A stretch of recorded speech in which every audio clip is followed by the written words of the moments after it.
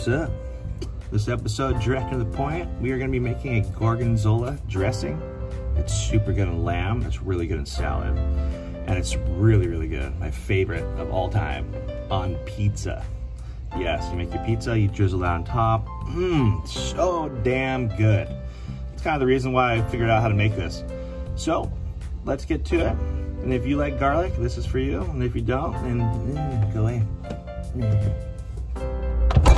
All right, you'll be needing 1 cup of mayonnaise, ½ cup of Gorgonzola blue cheese, a ½ cup of heavy whipping cream, 2 tablespoons of sour cream, 1 tablespoon of freshly squeezed lemon juice, a 1/4 teaspoon of Worcestershire sauce, a ½ teaspoon of salt, a ½ teaspoon of pepper, and of course the garlic. And we'll be needing 2 cloves of that.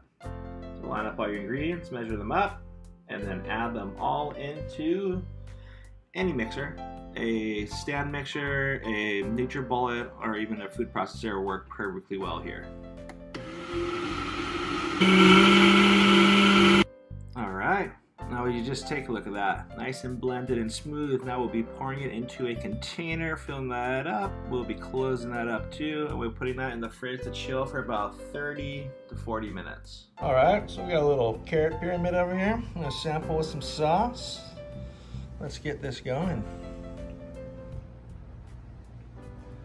All right, I hope you guys enjoyed this video. I'll see you again next week.